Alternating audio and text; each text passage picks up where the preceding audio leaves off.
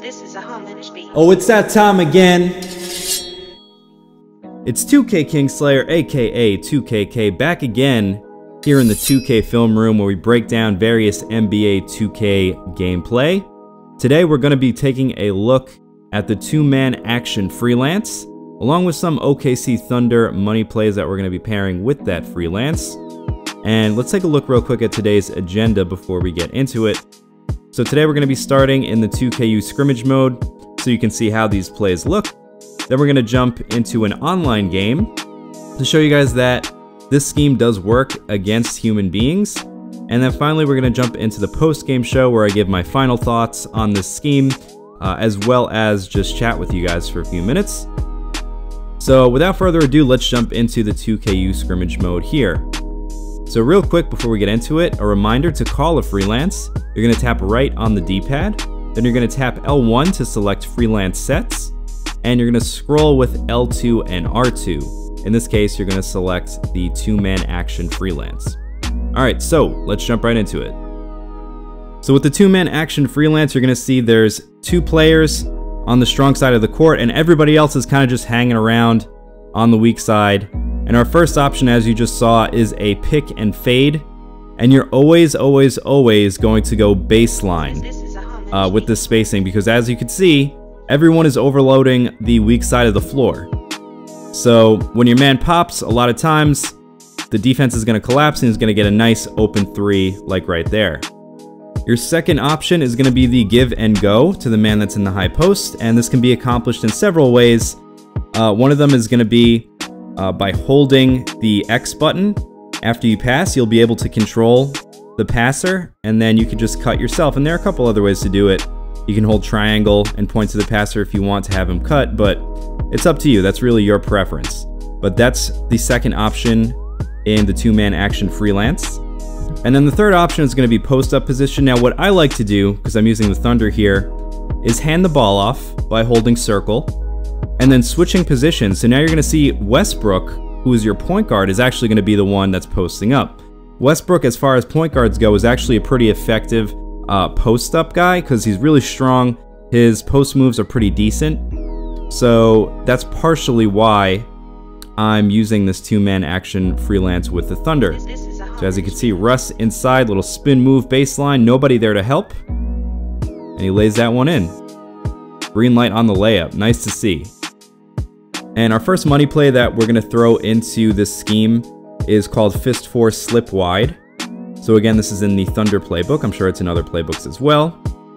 You can see we get a nice slip and fade right there. So Paul George comes up, pretends like he's going to screen and roll, but he doesn't actually. He just gives a little brush screen, fades right away, and knocks down the three. That is called the slip for anyone who doesn't know. Second option here is after that slip occurs, and it worked the first time, your defenders are going to be paying too much attention to Paul George, and you're going to get the nice one inside. Now the third option is simple. If neither the slip nor the drive is available, Paul George is actually going to come back and set a real screen for you. So let's check this out again. Here's the slip, right? Doesn't work, nothing available there on either side. So Paul George comes back and he sets a actual pick and fade. Okay, and now let's go to our second money play that we're going to throw into the scheme. This is called Fist STS Spain. As we've talked about in 2K18 videos, STS means screen the screener, which you'll see in just a second on this first option.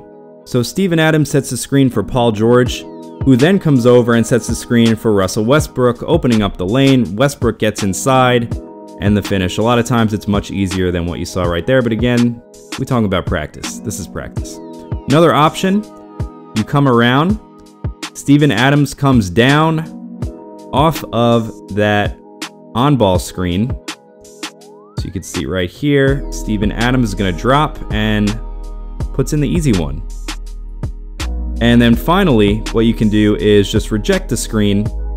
So this time we're just going to go away from the screen, and a lot of times we get this nice easy alley-oop to Steven Adams. Alright, so I think you guys get the idea. So now we're going to jump into an online gameplay demonstration to show y'all that this does work against human beings. Real quick, just to show you, I am switching Paul George and Jerry and Grant. So I'm putting Paul George at power forward in order to make this work. Okay, so make sure you guys do this if you're going to try that with the Thunder. So let's jump right into it here. So right off the bat, we're going to set up our two-man action freelance and walk it up the court. You're going to see Paul George setting up there in the post. And we're going to have Westbrook cut to the basket. Remember, I told you there are multiple ways to do that. Easier way to do it is by holding triangle and pointing, but I just wanted to show you guys there are multiple options for getting our guy to cut to the basket. This time down, we're still in that two-man action, passing around a little bit, and we get an easy one in there. Not the textbook way to run the two-man action, but mixing it up a bit. So far, so good. We're 2 for 2, and we actually had Paul George on the cut there. We missed it. So again, I've mentioned before, we make mistakes sometimes. So what we're going to do, hand the ball off by holding circle, and we're going to get Russell Westbrook in the post, and he's rocking the baby to sleep right there. Y'all seen him do that if you watch the NBA. So he takes advantage in the post.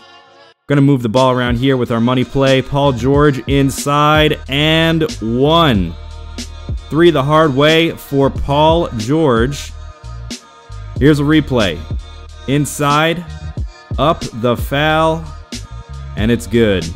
Made possible by that fist force slip wide money play. Now we're going to go to the other money play, fist STS Spain. We're going to reject the screens, and we get inside with Russell Westbrook. So one more time, Malcolm Brogdon was there, couldn't do a thing about it. And we finish with Russ. That's baby food. One more time. This time, same play again, but it's Dennis Schroeder. We get inside, find the penetration to Nerlens Noel, who gets fouled. So we switch to broadcast camera here just to mix it up a bit.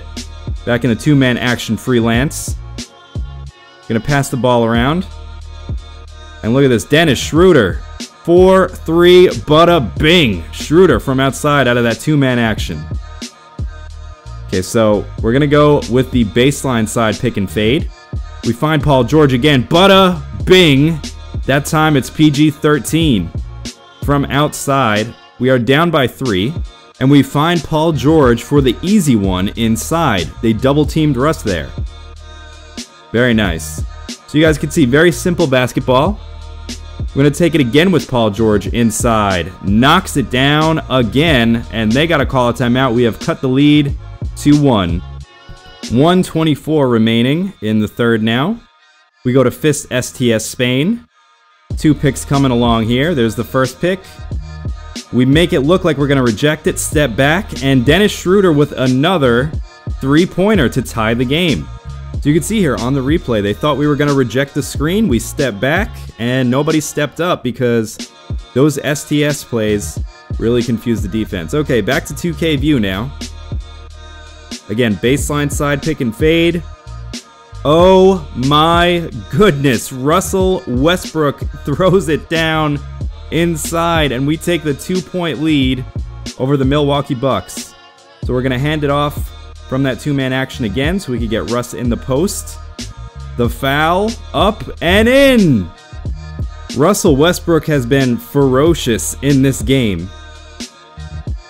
So now here we go with that pick and slip option. We get the double screens inside, and Ferguson throws it down off the assist. 1:05 remaining in the game. We've already got a 7-point lead. Make it 9.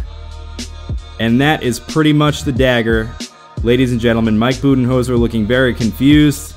And we walk away with the 8-point victory.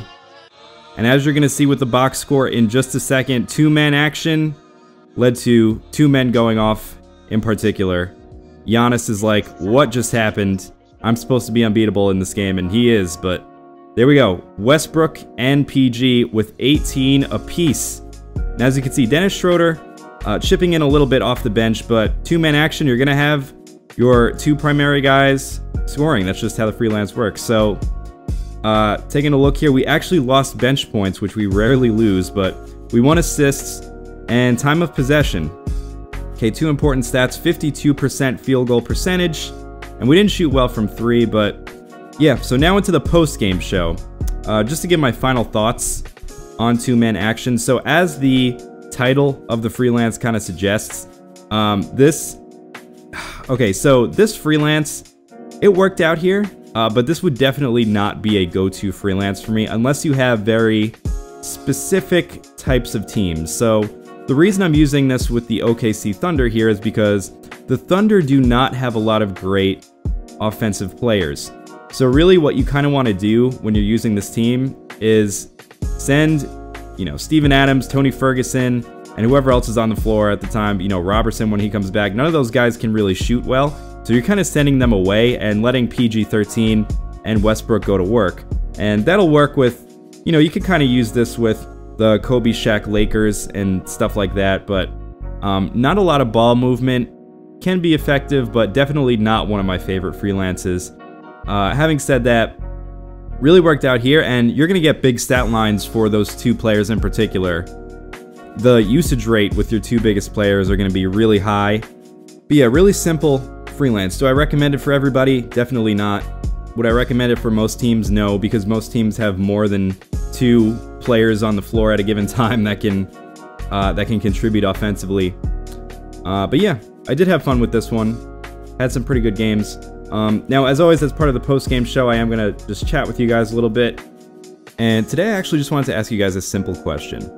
So, typically, I'm a big-time 2K guy. 2K is pretty much the only game that I spend a lot of time on, just because I'm an adult, I'm married, my time is limited. But, when I've been hanging out with my buddies recently, we've been playing another game that came out within the past month or so. You guys might know what I'm talking about if you follow me on Twitter. Super Smash Bros. Ultimate. Super fun game. Having a great time playing with my buddies. And I just wanted to kind of gauge from you guys, would you be interested in watching any Smash Brothers content? I know this is a purely 2K branded channel, so it might even be on a different channel, but just leave a comment below. I just want to get an idea of how interested you guys would be in seeing some Smash Brothers content. I am not great. My skill level in Smash Brothers and my knowledge of Smash Brothers is nowhere near what it is for 2K, so I'm letting y'all know that right off the bat. But if you would like some content Smash related, or Smush related, as some say, like I said, leave me a comment, let me know. As far as 2K, I'm of course still going to be, you know, uploading the same 2K content here. Got a couple more tutorials coming up for freelances. But yeah, leave me a comment below. I do try to read and respond to all comments. And until next time, happy gaming, y'all.